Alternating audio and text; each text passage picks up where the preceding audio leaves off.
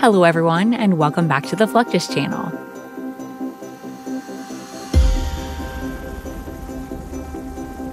In June 2020, a F-18 Super Hornet operating off the aircraft carrier USS Theodore Roosevelt crashed while conducting routine pilot proficiency training.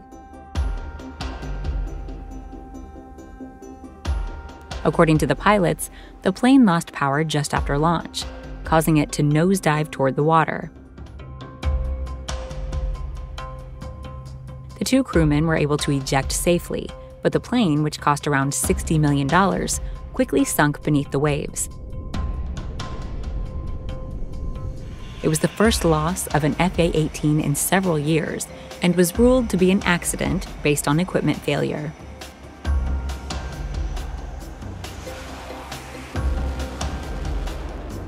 However, the U.S. military was by no means content to leave its highly advanced fighter jets sitting at the bottom of the Arabian Sea.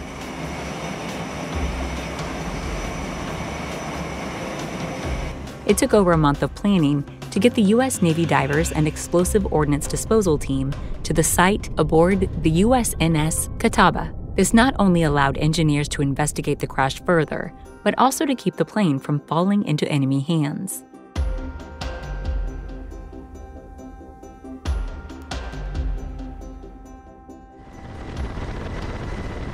A few years earlier, a similar incident took place on board the USS Carl Vinson.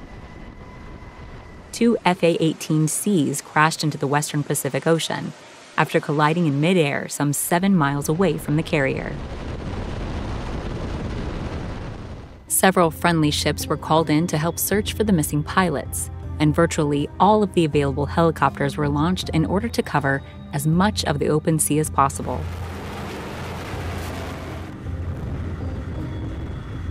One of the pilots was found shortly after the incident, having ejected just in time to escape the crash. Unfortunately, despite more than 2 full days of searching using all available personnel and aircraft, the second pilot could not be located and had to be presumed dead.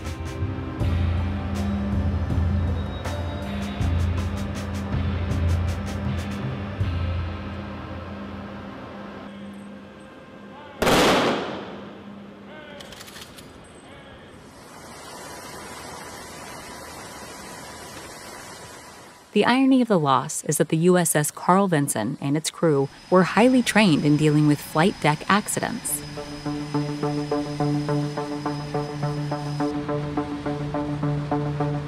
A few years before, another F-18 suffered an engine fire immediately after taking off from the vessel.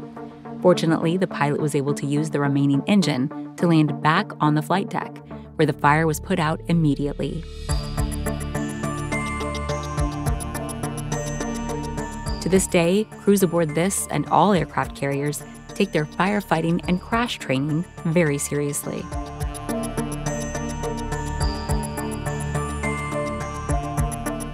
This is a true testament to the professionalism and preparedness of the crew members, who were able to jump into action in a matter of minutes, even though the situation was still developing.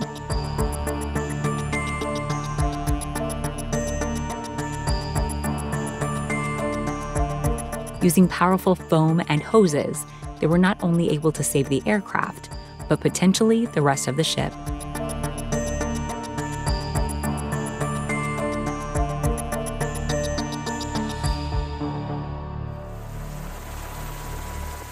When it comes to preventing aircraft-related incidents aboard an aircraft carrier, one of the most important processes of all is known as the FOD walk.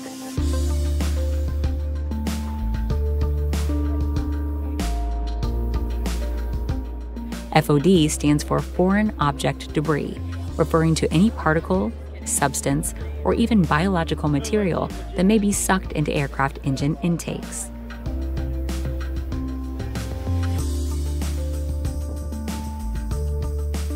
A FOD walk is where a line of crew members walks the entire length of the flight deck, looking for potential materials that may have ended up on the ground.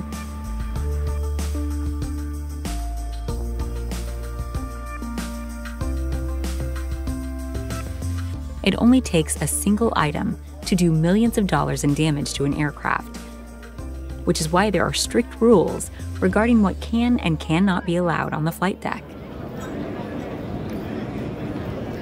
And the 90 percentile, I was there. On the deck. Talk about what kind of equipment.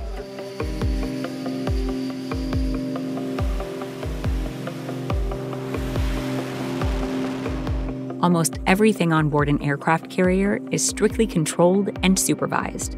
When it comes to the flight deck, much of this is handled from the Integrated Catapult Control Station, otherwise known as the bubble.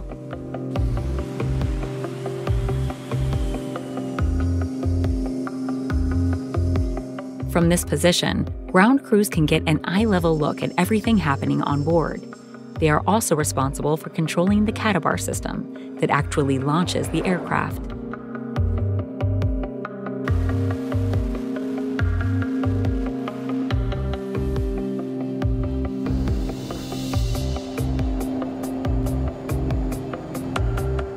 To ensure each launch is successful, the men and women in the bubble must coordinate carefully with the pilots and crew members out on deck.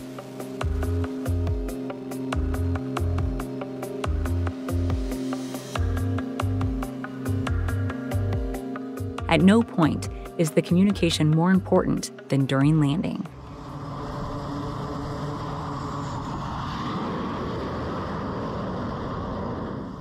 In order to land aboard an aircraft carrier's small flight deck, pilots must come in nose up and catch an arresting cable with their plane's tailhook.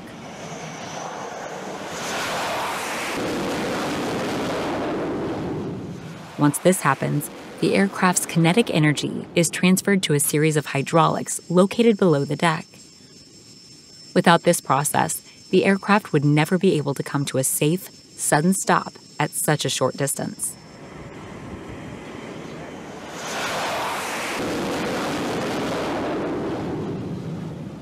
These cables undergo extensive testing regularly in order to ensure they are ready to absorb the impact of multiple landing planes. These evaluations are performed by flight deck crews using small transport vehicles and handheld hooks.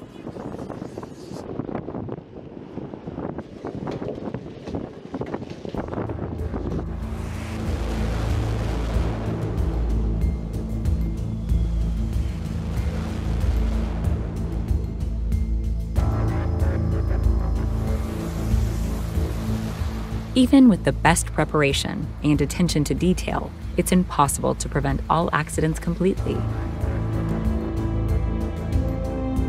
Since World War II, there have been a number of incidents aboard aircraft carriers involving planes, crew members, and helicopters.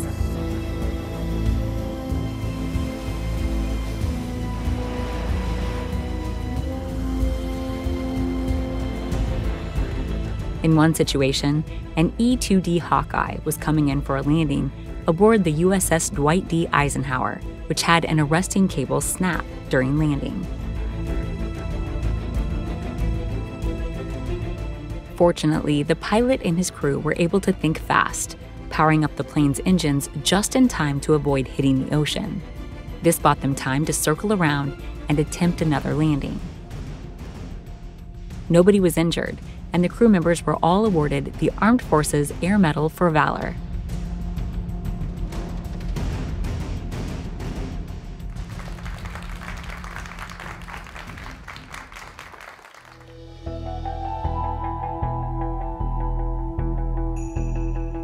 No doubt, the most trying time for crews and pilots were in the early days of aircraft carrier development. During World War II, the U.S. military was still investigating what these new weapons of war might be capable of.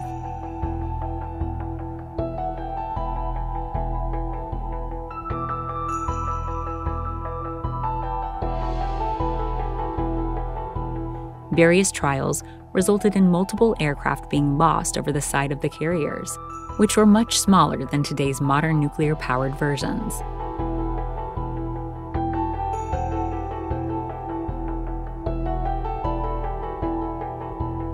During the infamous Doolittle raid on Tokyo, the U.S. military even managed to launch full-sized B-25 bombers from the deck of the USS Hornet.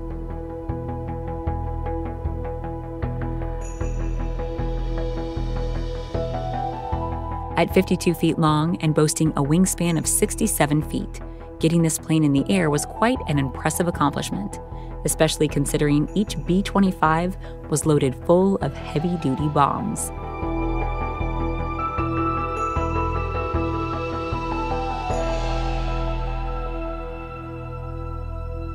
Nowadays, technology has helped to minimize the risk of training pilots drastically. A big part of this is due to the invention of high-quality, ultra-realistic simulators.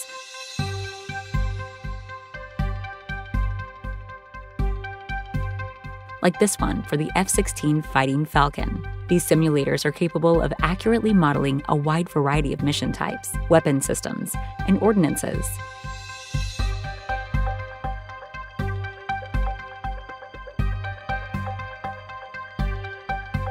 Its 360-degree display gives trainee pilots an entirely realistic experience that almost perfectly mimics actual flight.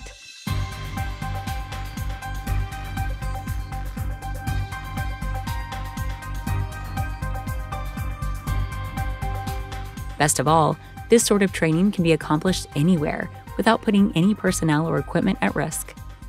Last but not least, it saves the U.S. military millions of dollars in fuel and man-hours.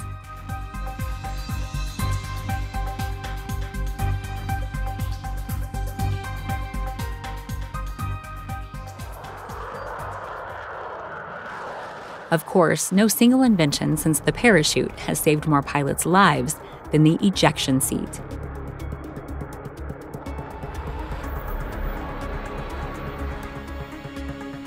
In the early days, pilots simply had to climb out of their cockpits and hope they didn't strike the wing or tail on the way.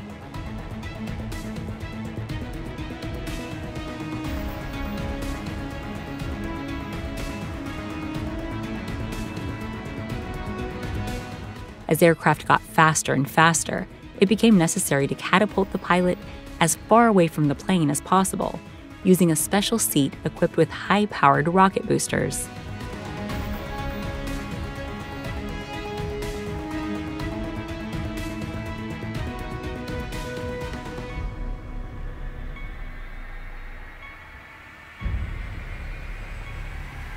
Over the course of decades, these seats were refined over and over again to maximize safety and capabilities. With modern systems, pilots can eject while on the ground and still deploy their parachutes to minimize injury.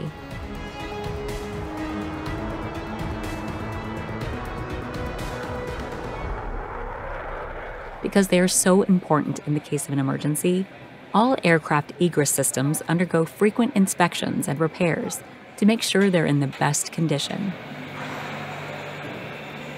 This work is typically accomplished by men and women from the Aircrew Egress Systems Shop. Over the course of several hours, these highly trained technicians will remove the seat system and completely dismantle it. If they find anything that is damaged, worn, or needs replacing, they will address it immediately. Until the chair is completely recertified, it will not be returned to the cockpit. It's also important that the pilots themselves know what to do once they eject.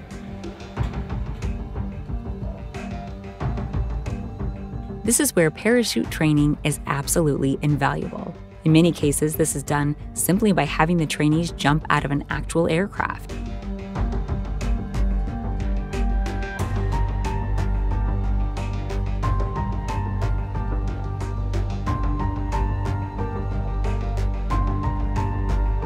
In recent years, however, the U.S. military has developed special simulators capable of recreating the ejection experience.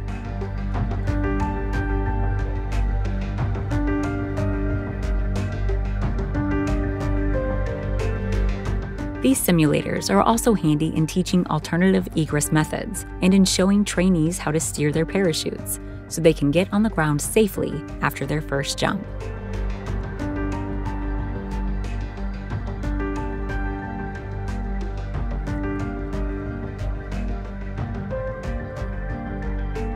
That's the end of this video. I hope you enjoyed it.